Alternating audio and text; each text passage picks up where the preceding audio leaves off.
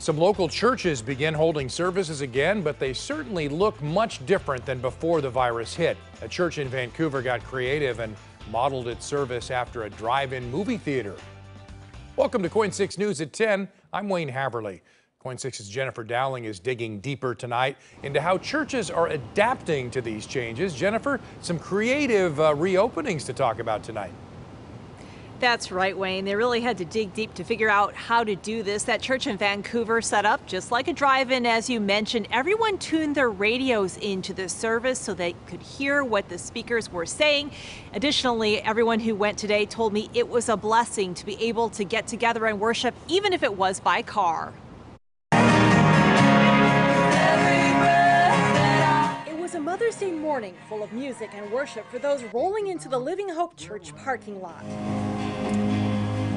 Volunteers handed out flowers and got everyone organized and parked. So we put the crew together who's done a wonderful job today on keeping the cars spaced out, keep the people in their car.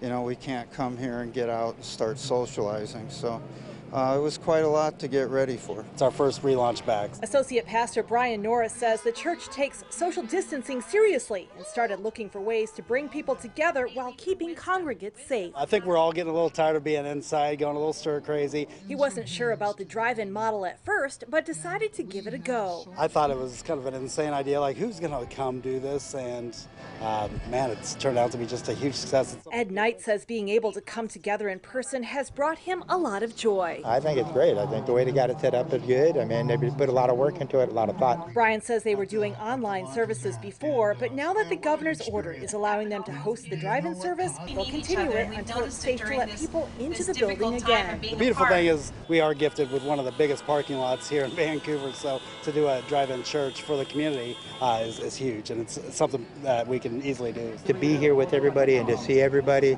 and to be able to share the Lord with everybody here and commune with everybody, it's undescribable to me.